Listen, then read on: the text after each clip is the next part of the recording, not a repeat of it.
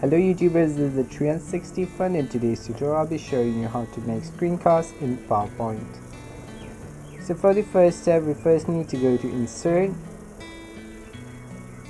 and in the Insert menu I'll click on Screen Recording. Then we'll have the menu where we can select the area we want to record. I can either select a small area or I can record the entire screen. If I want to record a presentation, I'll select a full screen, and I can use it in a variety of ways. I'll click on the record button,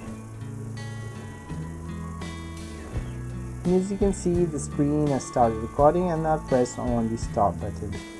And the video can be used in your presentation as well. If I click on the play button, the video will start playing. But in order to save it, I'll have to right click on it and click on Save Media As. And I'll save it in Desktop. And as you can see, this is the file. It's in MP4 format and it's 10 frames per second. Thanks for watching. For more videos, visit www.the360fun.weebly.com or www.youtube.com/the360fun. And please do not forget to subscribe and like us. Thanks for watching. Thank you.